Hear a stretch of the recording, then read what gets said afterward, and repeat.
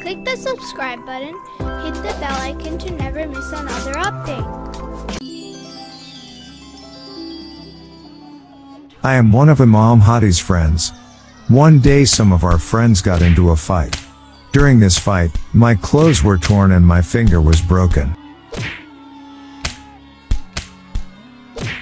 After a while, a horseman came and hit me. I said to him, "Brother, look where you are going." In the meantime, Imam Hadi saw me and asked how I was.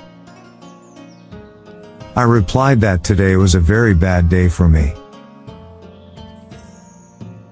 The Imam said, "You are one of our followers. How is it possible that you blame your sins on someone else?" I said, "What sin?"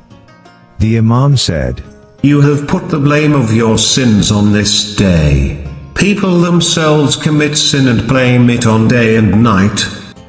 In this incident, the Imam is teaching us that day and night are not bad or ominous, but our actions make them good or bad.